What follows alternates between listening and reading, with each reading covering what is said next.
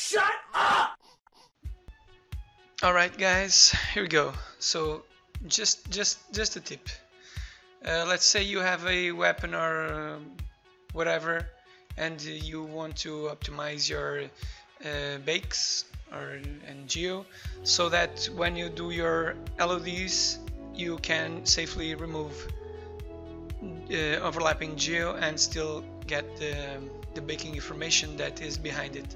So let's say you have this model, and on the LOD you want to remove these screws but still get the normal information behind them. So this is the high poly, you have the low poly just projected from the side, the textures, the UVs I mean, like this.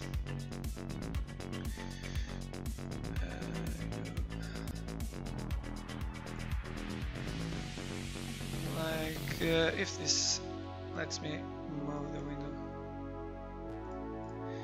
it doesn't. Not sure why. Oh, here you go. So yeah, this is like just set up like that. They are overlapped like this. Let's go back. And now I have exported both meshes here. High poly, low poly. I've loaded them into marmoset. So now let's try to bake. Preview. Yeah. So this, in the case of this happening to you, it means that the baking order is not correct. So let's try and fix this. If you see, the screws are coming up first or before than the part behind it. So we need to change this order here. Let's try and move this to the top. Now we have the screws in the second place. Now let's try bake again. Yep, now we have the bake as we want it to be.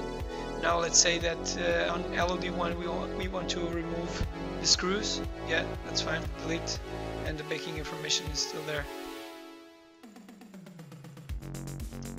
That way we can LOD the hell out of it. Alright guys, I hope you liked it. Don't forget to smash that like button, hit subscribe, and see you on the next video.